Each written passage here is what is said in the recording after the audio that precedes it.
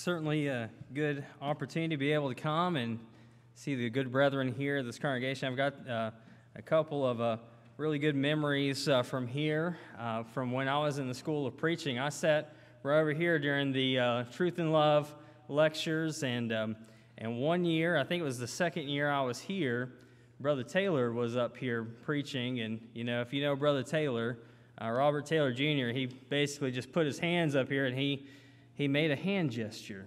And I remember that being really funny because he never did anything. And then somebody pointed out, I guess it was Brother Sane, pointed it out and said, he made a hand gesture. And then Brother Taylor said, now I'm exhausted. And I remember that lectureship very well. I'm thankful for the opportunity to get up here and be able to preach. I'm not going to waste time by talking about other things. Let's get right into the Word of God. I want to talk about something that I think is very important to all of us, and it's just this one simple idea. If you look at Genesis chapter 6, and we're not going to spend any time really there, but I want to make mention of one thing. In Genesis chapter 6, the thought given by the Holy Spirit is that the people in that day and time, it says that their thoughts were only evil continually. And we know that we can have good thoughts and we can have bad thoughts. And maybe you have a translation that says that the imaginations of their hearts were only wicked continually. And that, I think, is a good example of how people can use their imaginations for wickedness. But we can use our imaginations for something good as well. And I want all of us to think about that tonight as we go throughout this lesson. I want you to ask yourself this question. I'll be asking myself throughout this whole sermon. I want you to ask the same question, and that is, what if everyone in the church were just like me? Just think about that, answer that question for each thought process tonight. Let's look at a few things here. In 1 Thessalonians 1, verses 5 to 9, for our gospel did not come to you in word only, but also in power and in the Holy Spirit, and in much assurance, as you know what kind of men we were among you for your sake. And you became followers of us and of the Lord, having received the word in much affliction with the joy of the Holy Spirit, so that you became examples to all in Macedonia and Achaia who believe. And from you the word of the Lord was sounded forth, not only in Macedonia and Achaia, but also in every place. Your faith toward God has gone out, so that we do not need to say anything, for they themselves declare concerning us what manner of entry we had to you, and how you turned to God from idols to serve the living and true God. Now, they were good examples. The question that we need to ask ourselves, are we good examples in these things? Of course, in 1 Corinthians 11, verse 1, we see that we need to, just as Paul wrote, imitate me, just as I also imitate Christ. I need to be a good example, but I don't need to copy somebody else if they're not being a good example. That oftentimes is the case. I have heard of people who got pulled over for speeding tickets, and they got so upset with that police officer because they would say something like, that guy that passed me just a little while ago, he was going faster than me. Why did you pull me over for speeding? Upset because he got caught. But he's pointing out somebody else. They weren't a good example. They weren't somebody to follow. And what is he doing? He's following in their example. But let's think about some things tonight. Number one is this. If everyone in the church were just like me, what would attendance be like? We have a pretty good crowd here tonight. I know that there are some that are visitors. I'm not normally here, so I don't know who is normally here. But this is a decent-sized crowd. That's good. I'm glad to see that. But there are a lot of people that I know that that they're just not here. And you're sitting here thinking about somebody right now as I'm mentioning this and thinking, you know what, they aren't here. They were here this morning, or maybe they haven't been here in weeks, whatever the case. But what if everyone in the church were just like me when it came to attendance? In Hebrews 10, chapter 10, verses 24 and 25, it says, and let us consider unto one another in order to stir up love and good works, not forsaking the assembling of ourselves together as the manner of some is, but exhorting one another, and so much the more as you see the day approaching. We are to come together and we are to encourage each other, but there are some who will not do that. Well, how is my attendance? You know, I need to ask myself that question, that how is my attendance? Am I trying to do everything that I can? Because, you know, I have heard people say, you know what, the church is doing too much sometimes. You know, they'll say, well, you know, we come and we have Bible class on Sunday morning, and then we have worship, and then we come back for worship Sunday night, and then, you know, we have Wednesday night services, and then if you look, there's other things that are being done in the congregation. Maybe have a ladies' night or a men's night or something extra. And I know that when I worked with the church and I was a youth minister, that sometimes people would say, you know, we're doing too much. We're doing too much. And I was studying my Bible at that time, pretty new in some manners, and I just simply told them, you know what, you really wouldn't have liked it in the first century. Because when you look at Acts chapter 2, what were they doing? They were coming together daily. We should want to be with our brethren. And you know what? When it comes to attendance to services, we need to be there. You know what? If there's a gospel meeting, we need to be there. We need to be there. When the doors are open, we need to be there. Because we are trying to show not only a good example to those around us, we are trying to learn as well, and we're trying to encourage each other. Now, how is my attendance? Can I be counted on at worship? You know, sometimes I know that there are times when people come in and they're supposed to be serving in some capacity, and then next thing you know, the guy that's getting everything together has to go and scramble for maybe a prayer or a song leader or something. Why? Because somebody dropped the ball. They weren't there. And where should they have been? Well, you know, there are some circumstances, I'm assuming, you know, sickness or something like that, but what would the church be like if everyone in the church were just like me? Would we have to make sure that we were building on to the building because we didn't have enough room to sit everybody, because everybody that was converted to Christ was going to be there all the time? What would it be like? Number 2, let's think about this. What if everyone in the church were just like me when it came to worshiping God? Now, we know John chapter 4, verses 23 and 24. It says, "But the hour is coming, and now is, when the true worshipers will worship the Father in spirit and truth, for the Father is seeking such to worship Him." And now the verse that we all know by heart, right? God is a spirit, and they that worship Him must worship how? In spirit and truth. So we need to have the right attitude. We need to do it in truth. We need to do it the right way. Those things are immensely important. But I've got to make mention of this while we're talking about John 4 and verse 24. I believe that the religious world has gotten this really wrong, and I mean this by and large, because you look, and there are people who have that spirit aspect down.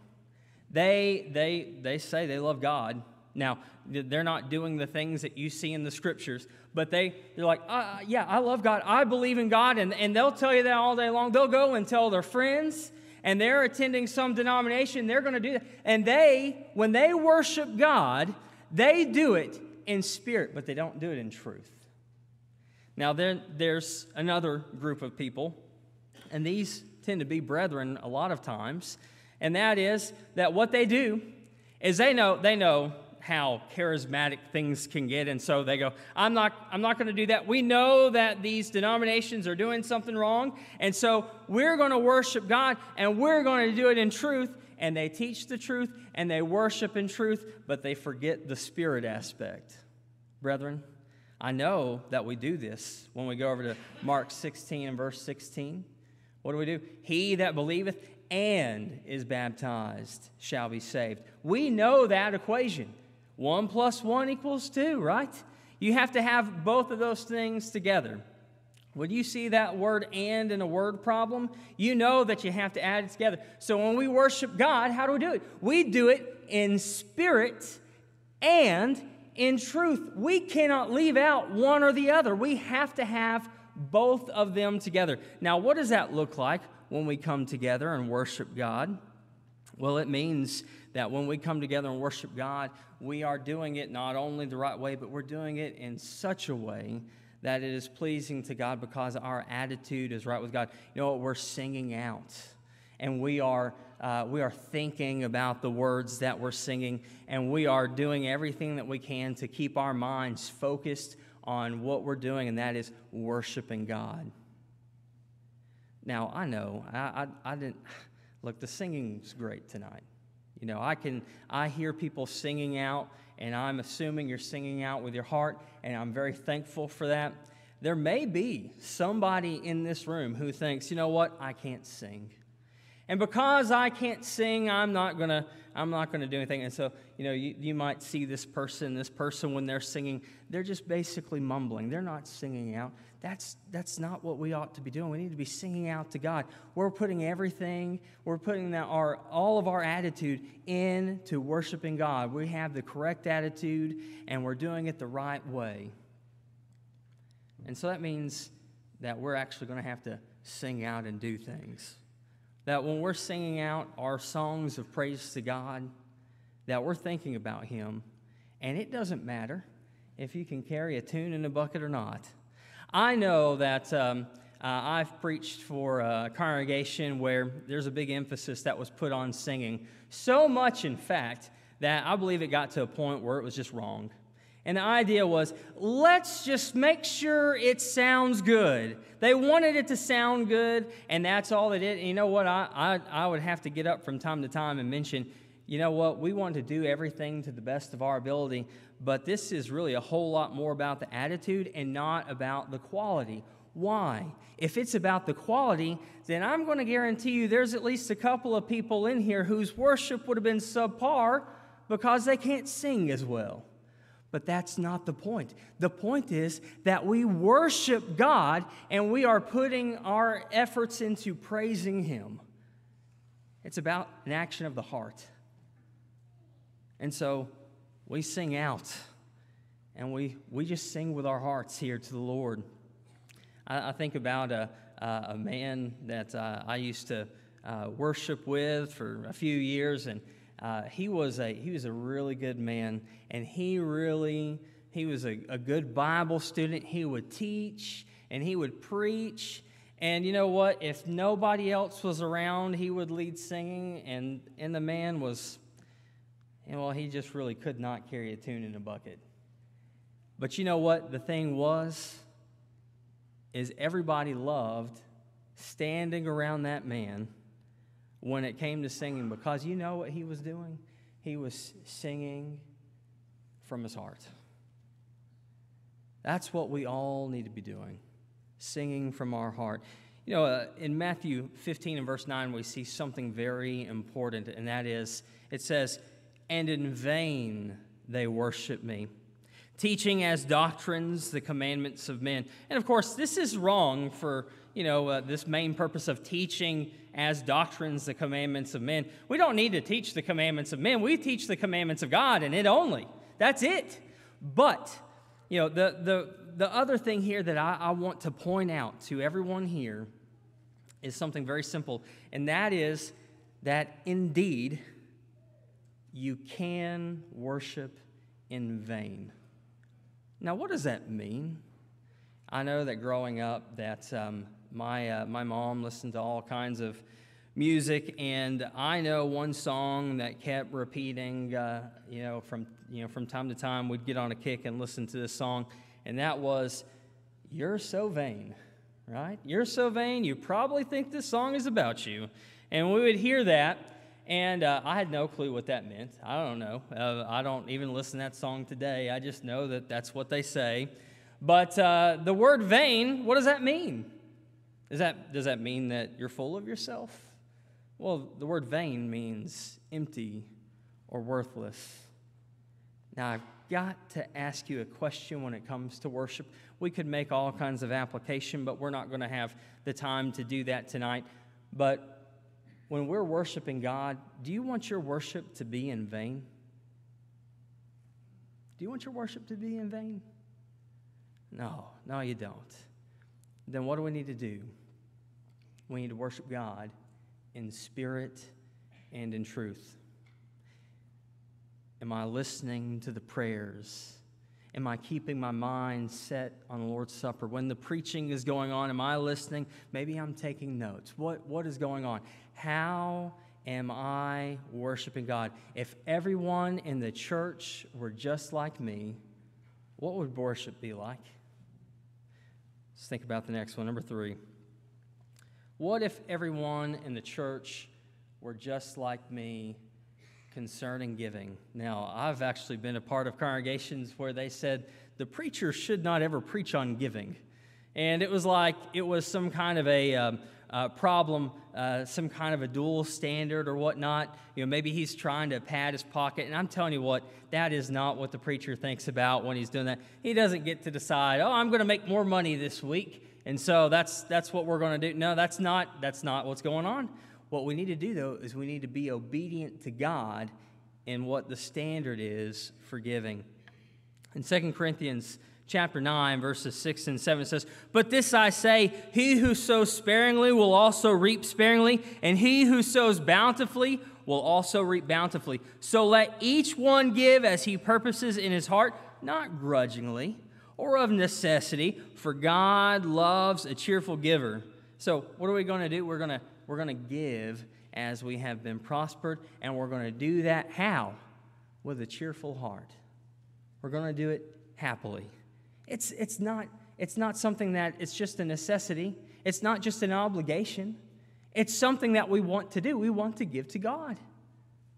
Now, we got to be careful in a couple of different realms. I think number one is, if you purpose to give a certain amount, which I think most of us do, right, then you need to not do that just automatically. You need to be thinking about what's going on, that you are giving to God. Yeah, sure, you know exactly how much you're going to give, but you purpose that every single time, and you think about how happy you are to do it.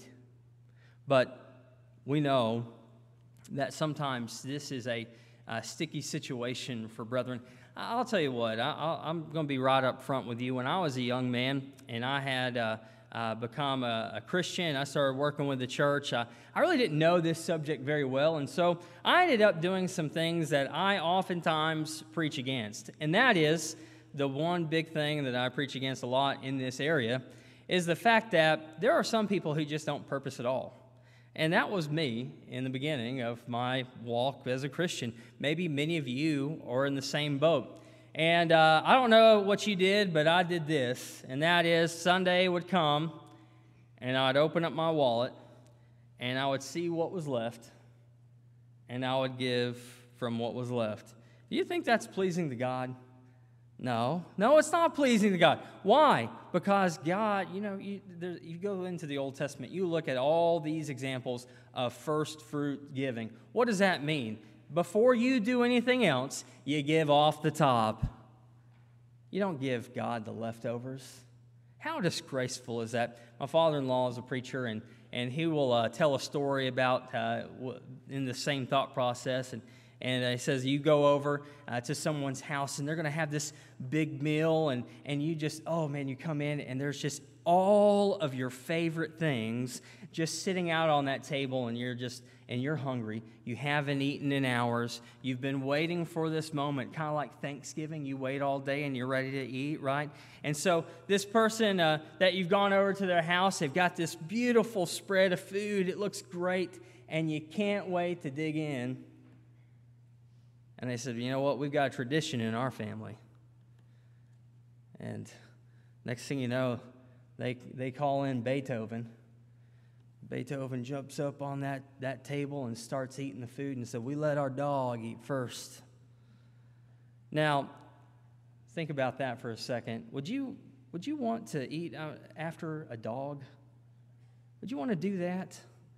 You look at all that beautiful food, and then all of a sudden, there's dog hair all over it, and there's slobber everywhere. That I hope you're disgusted by that. That's gross.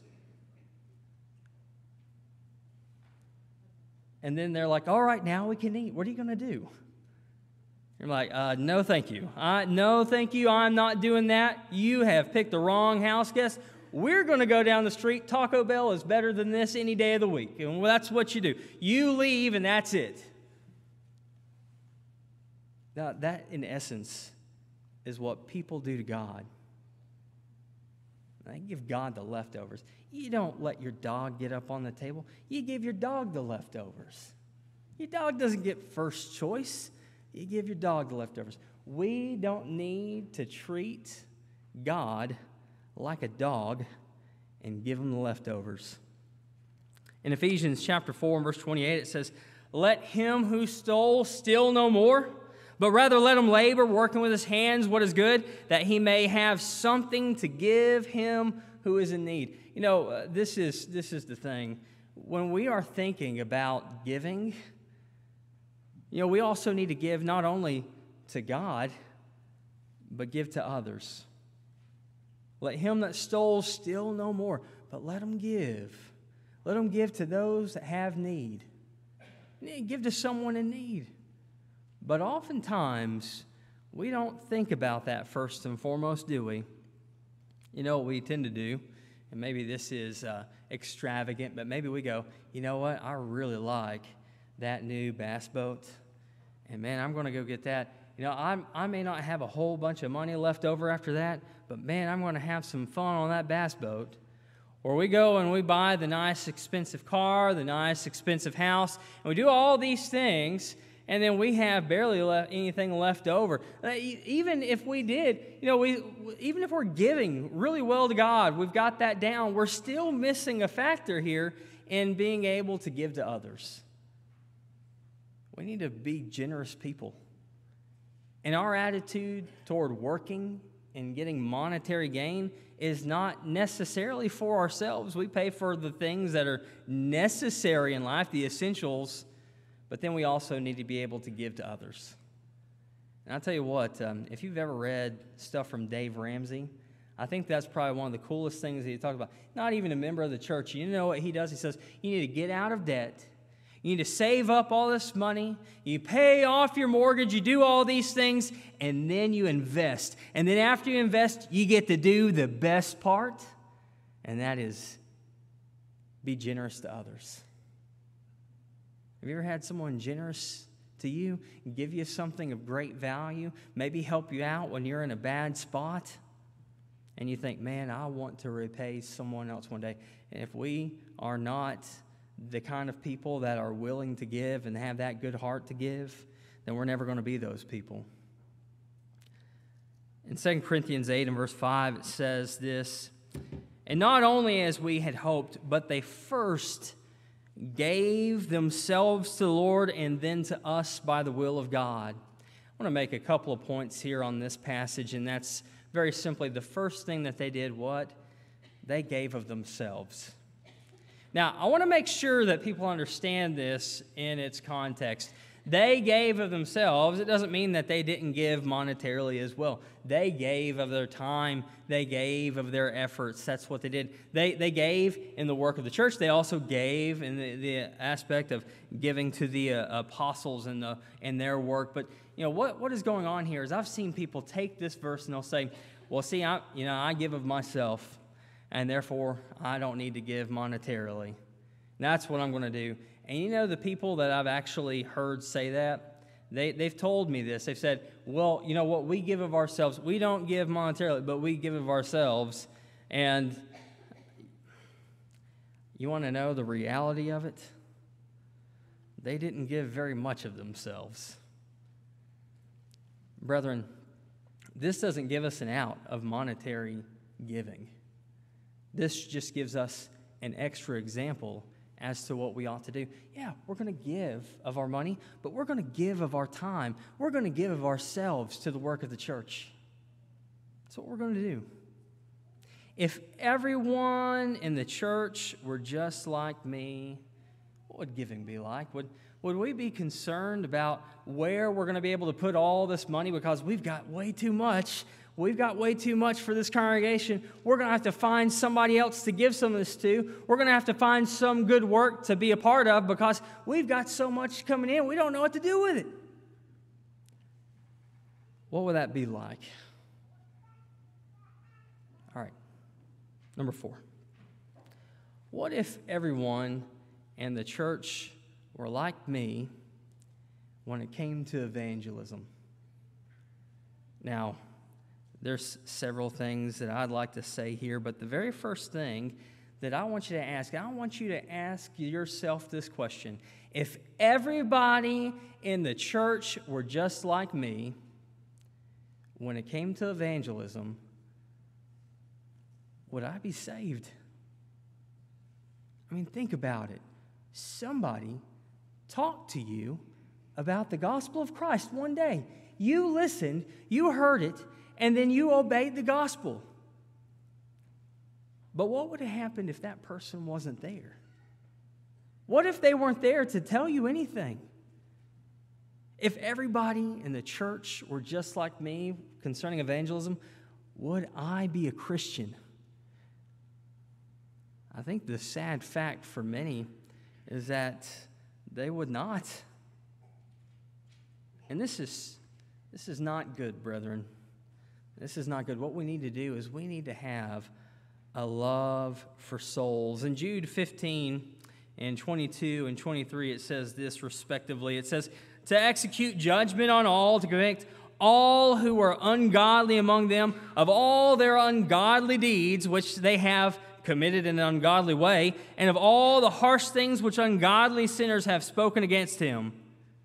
Now, you skip down to verse 22 and 23, it says this, and on some have compassion, making a distinction, but others save with fear, pulling them out of the fire, hating even the garment defiled by the flesh. You don't want any part of it. You know, and you've seen this before. Sometimes you make a distinction between people, and you're gentle, and you just keep teaching, and you keep teaching, and you bring them closer and closer until one day you get them. But other people, what do? You tell them, look, and I know this for some reason is not very popular today, but I think it's very effective. And I'm not sure why people don't think this way. They think that they're going to offend people. And that is that if you see somebody and they're in sin, what do? You go and tell them. I mean, you think about 1 Corinthians 5 and Matthew 18 and going to somebody who's in sin and trying to bring them back from the brink. We've got to do that. And I said that's not supposed to be different. That's what we're all supposed to do. We're supposed to support everything that we do with the Scriptures. And it's a sad fact, though, that there are many people out there, and maybe even many brethren, that don't understand this. Now, you see this blessed man, and he is poring over the Word of God both day and night. Now, I'm sure that many of you who have lived longer than I have, I grew up in a time where computers became a big thing, and I know that the year I went into 6th grade, they switched from typewriters for your typing class to keyboards and computers for now a keyboarding class, and we were being taught computers, and so look, we did all this. We enjoyed that, and I appreciated it. But before there was email, there was a thing called the phone. Even before that, there was a thing that there was a time, and young people, there was a time that you even couldn't send text messages, believe it or not. And you would have to sometimes write letters to people. Have you ever written a letter? Probably you haven't, right? The young people, you may not have done that. But what you do is you think of somebody and you start writing on paper. And, that's the end of the story there. You write out the letter, you tell them your thoughts, you ask them how they're doing, and then you mail it to them, and about 2 weeks later, you get a letter back. That's how that worked. Writing letters is really still something that people still do today. They write little cards and things like that. Probably one of my best memories is I had an opportunity to go with my father-in-law to Guyana. And so we went, and I enjoyed my time with him there, and we had some good work. But my wife did something very special, and she wrote me a letter and put the date on every letter. And she wrote me a letter for every day that I was going to be gone. And she had, in those letters, had mentioned, how she must be feeling at that moment, how she missed me, how much she loved me. And, I read those letters, and I threw them away when I was in Guyana. That's not true. That's not true. I didn't do that. What did I do? They're actually in my desk drawer in my office. I have kept them. And every now and then, I'll actually take those out. I'll sit all of them on the desk, and I'll make sure they're in the right order, and I will read them again. Why did I do that? I love my wife. I love her a lot. And I remember missing her. And reading those letters, just the emotions I felt. I think about that a lot. And the point I want to make is this. If we love God, then we're going to pour over what He has written us. We are going to do that over and over again. Sometimes I've heard people say, I've had this happen to me. Someone will say, I've already read that. I've already studied that. And they're talking about the Bible. And I'm thinking, you just don't love God. You love God. You're going to read it all the time. You're going to study it every opportunity that you get. You're going to do that every single opportunity because you love God. You know what? When it comes to our lifestyle, not only do we need to live by the book, but, we just need to think about living righteously in general. In Titus 2, verses 11 and 12, it says, "For the grace of God that brings salvation has appeared unto all men, teaching us that denying ungodliness and worldly lust, we should live soberly, righteously, and godly in the present age." Here's a question. Can people tell that we are Christians? Can they tell that we are Christians? They should be able to. Unfortunately, I was right out of preaching school. I preached for a small congregation, and I was talking to one of the men there, and he was really growing while we were there. I was really impressed. It was my first time to see someone who is much older than me. It could have been my grandfather. And he was growing, and I mean growing really well. And one day he came up after services, and he said, "I've got to tell you a story." So I listened, and he said, "So I was at work the other day, and I've been listening, and I've been studying, and I've been thinking, you know what? I have never talked to anybody really about the Bible. Sure, I've talked to somebody, in the church building, someone who's already a brethren, but, I've never done that. I've never talked to anybody." And so he said, I decided I was going to talk to one of my coworkers, one of my best friends at work. And so we start talking, and I tell him about, the scriptures. I'm trying to invite him to worship and hoping that I could bring him to meet you and we could have a Bible study. And once he said, "Well, where do you go?" And I told him, he goes, "I'm a member of the Church of Christ too." And we had known each other for over 20 years. And he said that he was so excited, and all of a sudden I was so ashamed. For 20 years. He said, "I worked with this man, and I never knew he was a Christian, and he never knew I was a Christian." He said, "What does that say about me?" Brethren, people need to be able to tell that we're Christians by the way that we live. All right, last but not least. If everyone in the church were just like me concerning how I love, how loving would the church be? Now, I've got to make mention of some things here because I know that I've had people come up to me and say, look, You know, we've have people that say, it's all about love. And then we'll have people over here that says it's all about justice. And I don't think either one of those positions is right. No, I believe that God is just and He is merciful. I believe He's both. That's clear through the Scriptures. Anybody that wants to go to one side or the other is not preaching the full counsel of God. It's just not true. God is merciful, but He's also just. Now, when God has told us how to live, and we talk about this merciful aspect, that's when people want to preach love all the time. And I love preaching about love. I know that there are certain things. See, I want to preach about heaven, but I also know that there's a hell, and I need to preach about hell. If I don't preach about both of those things, I'm not preaching the full counsel of God. But that being said, that explanation given, how do we love?